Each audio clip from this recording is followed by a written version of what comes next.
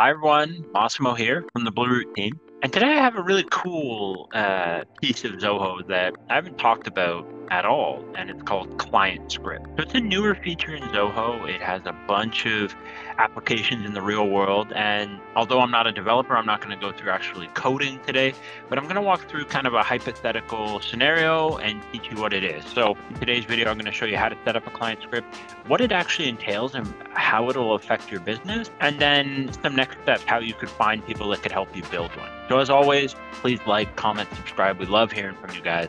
I know it's been a little while since the last video, but we would love you to join our office hours. Our office hours are a great time for you to come and meet me, talk about all of the Zoho applications, learn about some of the things we do, some of the applications we have, and we've got a lot of really exciting things coming out very soon. See you in the video.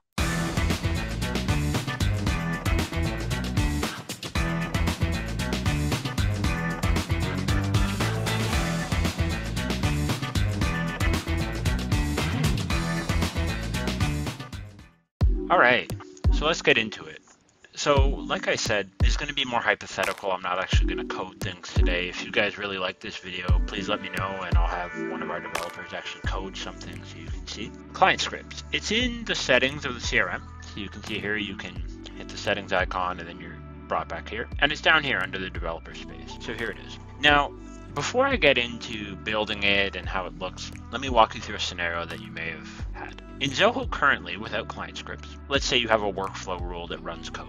For example, let's say that whenever you create a client and you're typing in their zip code or their postal code, or for example, you're typing in their address and you want their postal code to autofill. Right now in Zoho, you have to type in their street, type in their city, hit save, refresh, and the code will run and it'll bring in the zip code if you wrote code. The really neat thing about client script is now as you're typing, it can run code and go grab the zip code. Or as you're typing, it can run code and have a pop-up come up. It can invoke a widget. Basically, the idea behind client scripts is it can run as you're doing things in the CRM. And other applications in Zoho have had things similar to this, but the CRM has never had this.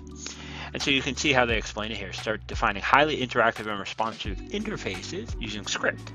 It runs seamlessly on all browsers, and it can use APIs, CRM APIs, other APIs. And so this starts becoming very powerful for high volume places that need things to run as they're typing, needs things to run as they're loading. No more refreshing, no more saving. It's a really, really powerful idea. And so when you hit create new client script, it's going to ask you for a few things. So you got to name it something. So hello YouTube script. You can put a description. Right now it's supported for modules. Then it basically says, where do you want this script to run? So on the create page, that's before you hit save. On the create page of a wizard, I've covered that in other videos. We'll link it here. Create or the detail page of a canvas. So that means as you're working in a canvas, you're not actually editing the record. Maybe you're editing one field. That's the detail page. The clone page, the edit page in general. So this is outside of Canvas, or the edit page in a wizard. So probably the most popular ones are the create, edit, and detail. So for example, when you're creating a record, the script can run on a particular field, and you'll see that in a second. Or if you're editing a record, so it's already been created and you're just coming back and editing it, the script can run. So let's do on the create page, and then it says what module. So I'll do deals. It might be called opportunities or something in your CRM. It says what layout, and then it says what event do you want it to trigger. So do you want to trigger it on a page event, on load, on change, on save? So anytime you save the page, or when it just loads up, do you want the code to run? So every time, like if you leave the record, come back, it loads. Or something on the record changes, right? Or just on save. Or you can do it on a particular field. So the use case here would be, okay, anytime one of my staff edit this one field, I want an API to run as they're editing it, go grab data from external and update the file, and it's all live. Like real time, you don't have to wait for anything, right? I would say this is a pretty popular one. And so maybe I'll go, okay, when I change the stage, right? And then you basically have this option here. So now it brings you to the area here and it kind of walks you through how all of this looks.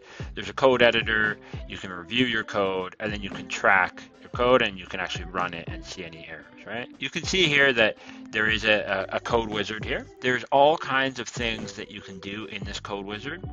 And I'm not going to go through all of this today, but basically what you can do here is you can actually invoke Zoho's SDK or ZDK or ZDK, whatever you want to call it.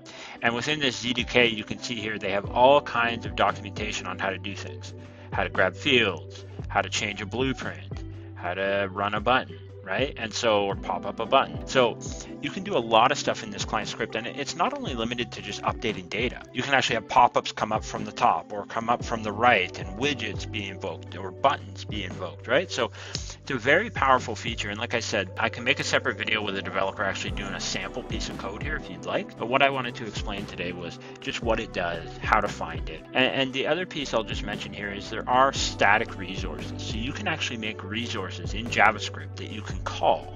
So you can make a function basically that you can call in all kinds of client scripts, right? So the function can be going out and grabbing something from some other software, and you can just call that. Or it can be like a widget or some type of interface, and you can call it. So very powerful feature, and we're starting to use it more in our business. A lot of clients are starting to use it where now you don't have to wait for things to load. Like as you're working in the CRM, it's automatically running code as you're loading, as you're editing. It's a super, super powerful feature. So yeah, that's basically client scripts. And then basically what you would do is save it, and then it would start running on whatever you told it to run on, right? There's great help articles on it from Zoho. Since this is a more advanced feature, I'd recommend you working with a partner like us or even Zoho. They have good internal staff on this. If you're a developer yourself, they do have documentation in the help article here, but I think this is going to become commonplace in the next year or two. But for now, it's a newer feature, and it's really, really powerful. As always, please like, comment, subscribe. We love hearing from you.